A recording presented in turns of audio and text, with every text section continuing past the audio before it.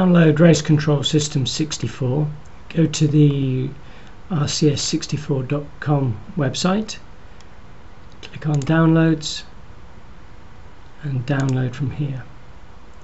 You'll be taken to this screen and you are looking for the latest edition, not the World Championships one, but this one here. Click on it and it's opening. And when done, it does take a little bit of time to load because it uses its own drivers, so I'll be back when it's loaded. So Race Control System 64 is now loaded.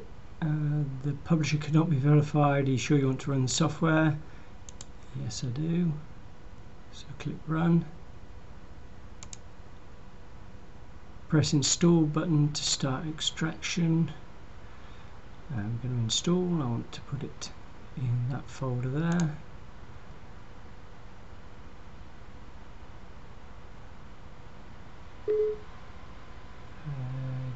Do you want to allow the following program?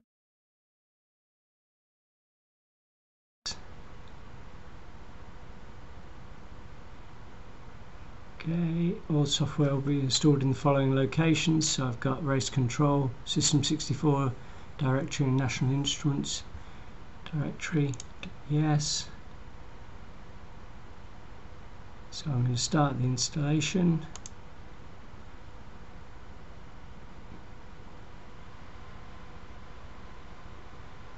The installer has finished and is loaded.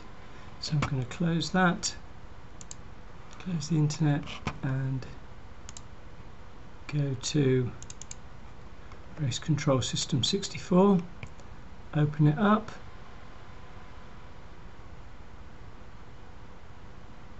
and I'm not connected at the moment, so I'll just turn on my powerbase.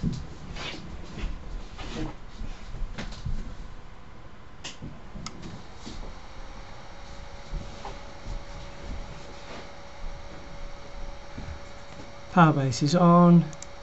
Search for the Powerbase. Race Control System 64. And I'm connected.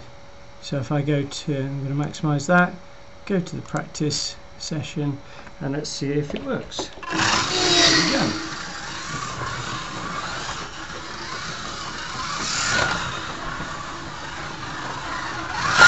Fastest lap. And there we are. You can start now using Race Control System 64.